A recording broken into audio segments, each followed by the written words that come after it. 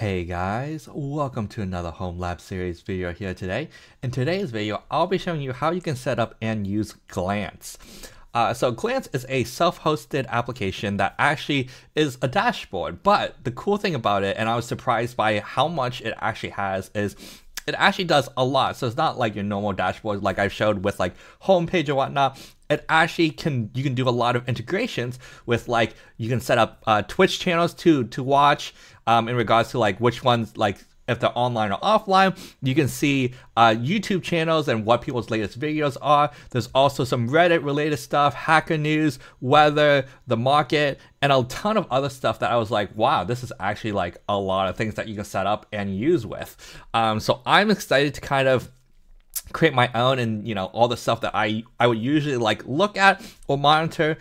So I've only played with it for like the last hour, so I haven't really gotten much set up on my own, but I'll show you how you can set one up yourself and kind of get started with it. So let's do it. All right, so first thing that we'll need to do is set up a server, a VM for it. So let's get DNS configured so that we can essentially call it by your a host name versus a IP. So we'll update this here for our DNS. We will name this Glance. We'll set the IP just to be the next one, so 160. And we will add a Glance to this. So this will set up all the DNS in the back end and reload the zone so that we can use it. The next thing that we'll need to do is set up our Ansible Playbooks inventory file so that we can target this host VM when it gets created and install and patch and do all the default stuff that we will need to do. So we will type Glance in here. So add Glance, and we will commit that as well. And then from here, we can use our AWX instance to run the playbooks, to create the VM, patch it, do all the things that it needs to do. We'll double check the jobs, make sure that the inventory and the source repo finishes syncing first so that it's actually there. Because if it wasn't there yet and you ran the job, it would be unfortunate and errors would pop up. So we'll wait for this to finish running. It only should take a few more seconds. This is pretty quick. So it's still doing the inventory, but what we'll do is run this workflow job template that will install, create our new VM on Proxmox, patch it, install Docker Compose, which we'll be using for Glance because that's how it's set up, and then it will set up certs on my StepCA server and then Nginx to essentially use those certs so that we got HTTPS, which is great because HTTPS is a lot better than HTTP, and then you don't have to go through that "this site is insecure" page that you would get. So let's launch this template. We'll call the hostname Glance. The IP will be what we just added. We'll name the Dragon, the VM name in Proxmox to be Dragon Glance, just to separate it. Then we got to get the proxy. So let's look at Glance GitHub real quick.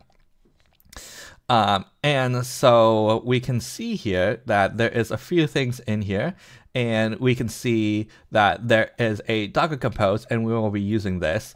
So you can see that the port is 8080. So we'll do HTTP localhost 8080, hit next, and launch. So this will just go through the pipeline. It will go through each step. After the previous step was successful, it will run the next one. So you can see create VM, then patch, install Docker Compose, so on and so forth. So we'll let this run. It'll take a few minutes to run. So we'll resume once this is finished. All right, now that it has finished doing the virtual machine setup, we should have our server and we should be able to SSH into it. So we are SSH into glance.dragon.local. We'll type in the password for it, and we have a prompt now. So what we can do is essentially copy the Docker Compose, because in our Ansible playbooks, it essentially already installed Docker, so I don't need to do that now.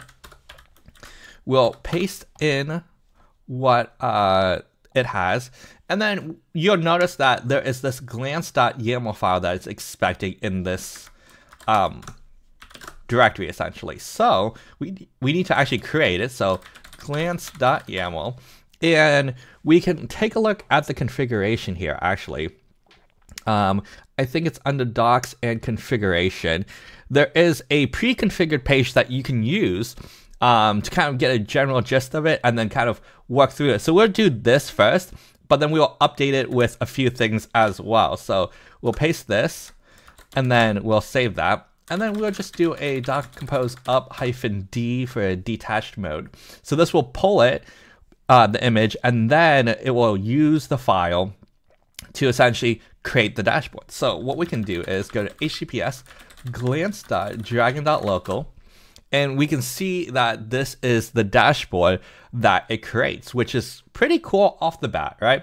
There's a lot of stuff that it already added, so you can see like there's Hacker News, there's weather, there's the markets. All these are adjustable. You got your videos, you got the self-hosted subreddit, Twitch channels, and so on and so forth. So let's take a look for a few things. So like in here, we got Twitch channels. So like if you wanted to add one, it's pretty simple. Glance. We can update that section, and you can update it to the Twitch channels that you would watch. So for example, if you were to watch my Twitch channel, it's Dragon Slayer 501. I do stream Valorant and a few other things occasionally, not very often, but occasionally. I think I might try to do a little bit more this year. Docker compose up. So we'll essentially restart the container with the new config, and then we should be able to see if we reload here that it picks up my channel here. So you can see that this is also my channel. So I am currently offline because I'm not actually streaming, but when I am streaming, it should show us online, as well as like these videos here. So you can actually update it so that you can see my latest YouTube videos as well. So like right over here where it is type videos, so you can see that there are these channels, and these are like the three, you know, these are some tech channels as well. And how to get this specific link, and I'm actually interested in showing you this, is you would actually have to go to youtube.com, go to the channel. So we'll go to my channel, we'll hit my channel page, and then you hit more here, and then share channel, and then copy channel ID is what it actually uses. So if I were to, say for example, replace this one, let's make sure I do it right. Replace that with my channel ID. We can delete the other two here real quick. Docker compose down and Docker compose up. We can see now on it that you should be able to see my videos, and my latest one as I was making this video was a mechanical keyboard that I got, which is really super clicky that you could probably hear in recently. So this was really cool because then you can see, oh hey, look, I either create a new video, or whoever you're subscribed to, you can see, hey, they have a new video out. So those are like the cool things that I found so far, but in the documentation, there's a ton of other stuff. So you can do like Reddit specific, you know, things. You can also do some monitoring, which I'm really interested in doing, where it would say, you know, if your service is up and down.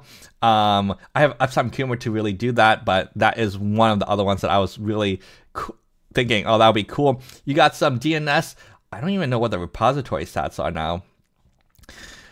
Okay, so that one might be interesting. Repository stats, especially I wonder if that works with GitLab. It looks like GitHub, for sure. I might have to test it out with like GitLab, but you can also do like bookmarks, and other things. There's so much in here that I was like, okay, I need to take some time, and time zones. So you can do multiple different time zones too, as well, especially if you're working remotely with multiple coworkers that are in different locations.